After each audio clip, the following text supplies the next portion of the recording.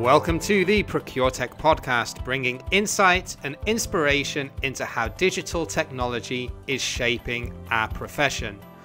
I'm your host, James Meads, tea drinker, expat, and definitely not your typical consultant.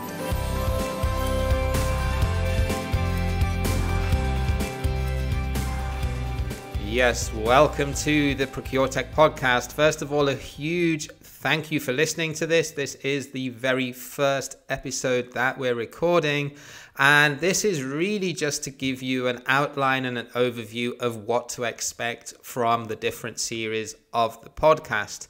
So first of all, just a really quick introduction. My name is James. I'm a seasoned procurement professional of 18 years, worked in both indirect and direct procurement. I've lived in 3 different countries and spent extended periods of time in another 2. And why I wanted to start this podcast is really because as a practitioner, as a procurement professional, I was both fascinated and frustrated in equal measure about just how unproductive an average procurement professional's day can be. And if I take a quote from an American marketing guru called Perry Marshall, one of his favorite phrases is, the average $100,000 per year executive spends over half of his time doing insignificant $10 per hour tasks.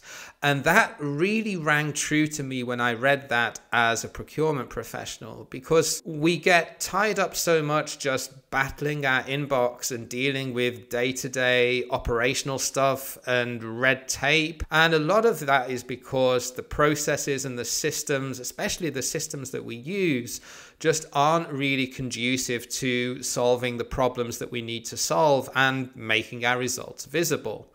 And I really think that now with all of these new Procuretech solutions that are out there, these can really give us the opportunity to shine and make what we do a lot more transparent and at the same time a lot more efficient too. But of course, it's not without its downsides or without its risks or without its watchouts. And as part of the podcast, I'm going to bring both sides of the argument. There are people out there that aren't really convinced or sold on the idea that all of these digital procurement software providers claim with their large marketing budgets that they're the be-all and end-all and the magic miracle solutions. Of course, it's obviously not that simple. And we're going to bring both sides of the story here. So how are we going to do this? Well, in each podcast, we will bring you either a story of a successful procurement transformation, because, hey, case studies are the best evidence and the best persuasive argument to bring the message home that this can actually work and drive results. We will showcase different solutions providers that are out there, so as you can learn more about what they do and how their product or service differentiates itself from the competition, or what specific niche of digital procurement that solves.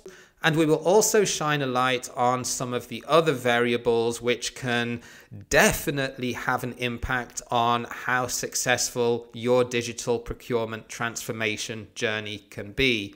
I'm talking here about things like process and data and governance and risk management, and obviously culture too. I mean, if you've got a corporate culture that is very resistant to change, or if you've got people in key positions that just refuse or put roadblocks in place to adapt this technology, then obviously it's going to make your mission that much harder to succeed versus a very progressive, open-minded organization.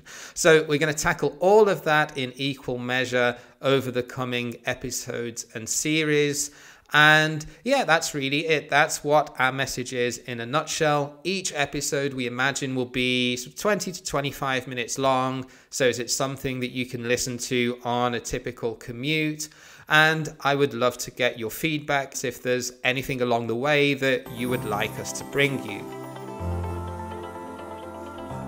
Thanks again for listening to this episode of the Procuretech Podcast. If you like the show, then please subscribe, or even better, why not write us a quick review on Apple Podcasts? It would not only really make my day, but it would also help our mission to enable procurement and finance leaders to become more data-driven through the power of digital transformation.